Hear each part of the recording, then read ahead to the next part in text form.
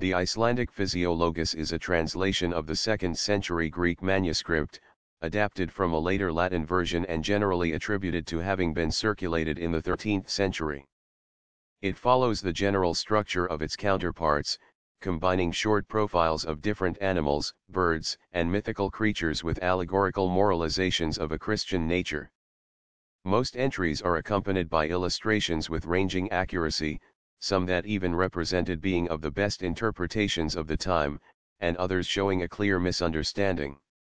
Representing some of the oldest known literature preserved throughout Icelandic history, the Physiologus demonstrates its importance with the reach of its influence and other works of a similar, moralizing nature, which extended over much of Icelandic literature that followed. The elephant Latin versions of the Physiologus often contained a myriad of entries that ranged from exotic quadrupeds to mythical beasts to birds, trees, and stones. Entries in the Icelandic fragments are visibly more scarce in diversity, focusing most heavily on birds and common forest-dwelling animals, with the notable inclusions of the whale, the siren, 2 instances of the Ono centaur, and the monkey.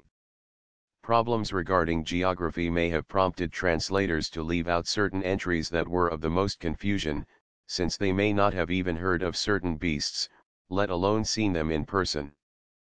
The most conspicuous absence in this case is of the lion, which appears as the first entry in a great number of European bestiaries of the time. Described in its profile as a Christ figure due to the heroic nature often assigned to it throughout ancient and medieval mythology, the first spot in the Icelandic manuscript is instead replaced by the phoenix, whose behaviors and moralization are of a similar nature. In regards to a reason why this change may be present, one could look at the fact that the majority of entries in the 2 fragments are of birds, a type of animal that Icelanders would often have seen.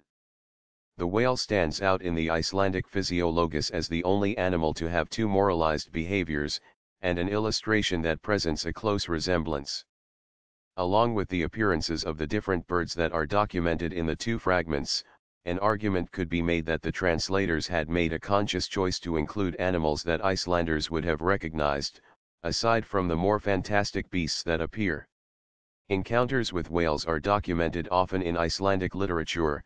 There were even laws in the country as far back as the mid-10th century revolving around their function as crucial resources. As it was with many of the beasts whose descriptions were distorted through broken translation, it seems to stay true that reaching a point in which the author could create a moralization for the entry held the most importance.